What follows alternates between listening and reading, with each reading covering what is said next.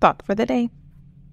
Positive and repetitive self-talk is what changes our self-image for the better.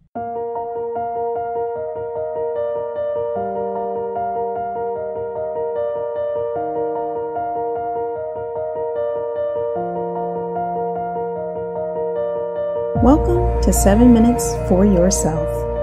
I'm Christina, and I'm so glad you've joined me for what I believe will be 7 of the most enriching minutes of your day. Let's take this time to reconnect with ourselves and improve our well-being. In today's episode of 7 Minutes for Yourself, we're identifying negative self-talk and replacing it with positive and affirming statements. Have a listen. In psychotherapy, the therapist is supposed to be neutral and make herself as much of a blank slate as possible.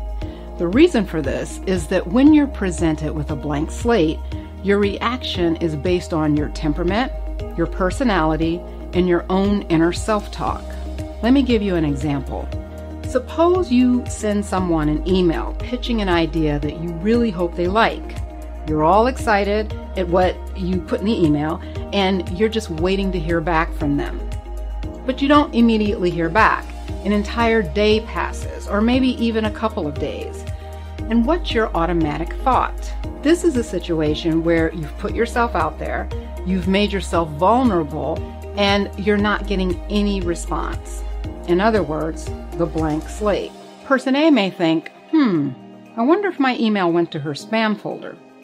That's giving the situation the benefit of the doubt. Person B may think, I wonder if she hates my idea and she's just trying to figure out a way to tell me. This is a negative assumption.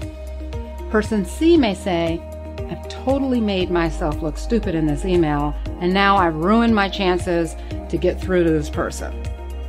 That's an even more negative response. So where do you fall? Do you automatically think negatively or positively? We all have blind spots. In a car, the wider the blind spot, the more dangerous the vehicle. Introspection allows you to narrow your blind spot. You won't be able to get rid of it, the blind spot, completely, but the narrower, the better.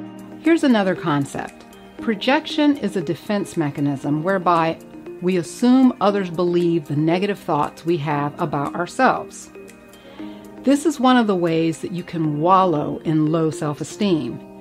When you have a head full of negative thoughts, you don't need other people to judge you. You have judged yourself and believe that the other person is the one who came up with the idea. Here's an example. Let's say I tell Joe how busy I've been lately and how I'd love to take a vacation. Joe looks at me with a smirk and says, yeah, that'd be nice. I think, what was that smirk all about? He must think I'm trying to get out of work and that I'm lazy. Now the truth is, Joe smirked because he could relate to my desire to go on vacation. He's been working tons of hours and he'd like a vacation. That's what Joe's really thinking, but I projected my own thoughts onto Joe. Now let's look at my thoughts. I know how hard Joe's been working, and I also know that I haven't been working as hard. In fact, I just give enough to get through the day and then I'm ready to go home. And now here I am, ready to go on vacation. I don't deserve a vacation. So in reality, I'm the one who believes that I've been lazy at work. But I believe that Joe is the one who thinks I'm lazy. And what's the evidence for this? His smirk. So what's the problem with this? Well, it's problematic on a couple of levels. One, I've assigned negative thoughts to Joe that he doesn't have.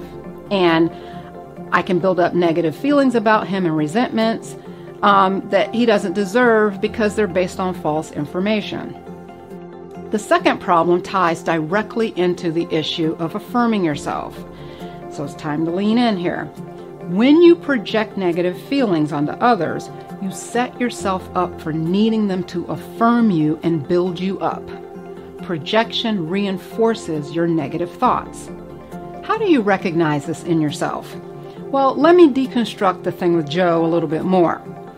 In my interaction with Joe, the real problem is that I feel guilty for not putting in as many hours as Joe and my other colleagues. Rather than look down on Joe for thinking that I'm lazy, first I have to recognize the feeling. And the trigger here is that I believe that I know what Joe is thinking. And that's mistake number one. Unless you believe in the paranormal, it's safe to assume that you cannot read people's minds with accuracy. So if you tend to be a mind reader, recognize that when you hear yourself say, "I'm sure he thinks this," and just fill in the blanks with whatever that is, that's a red flag that you're probably projecting. So, okay, that's one step. Identify that you're projecting. The next step is to flesh out the negative automatic thoughts and replace them with positive ones. But you have to recognize your real pain point. So in this case, I could say to myself, well, I'm not lazy, I'm a hard worker. But that's not going to have much impact because it might not be true, number one, and it's too superficial. My real pain point is that I feel guilty for not working hard lately. And the way to affirm myself is statements like, my worth in my job is not defined by how much I've worked lately. I contribute to the team. They still find me valuable. Furthermore, Joe doesn't have time to keep tabs on me. He's got his own life. Those are the things that could help me kind of blot out the assumptions and negative thoughts that I have that I'm putting onto Joe.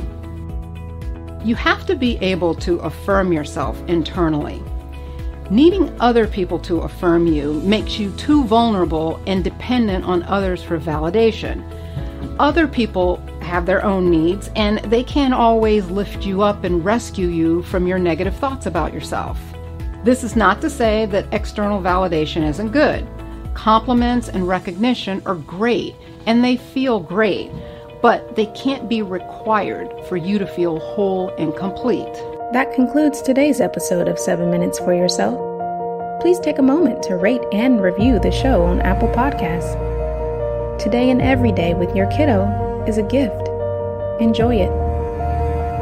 Thanks for tuning in.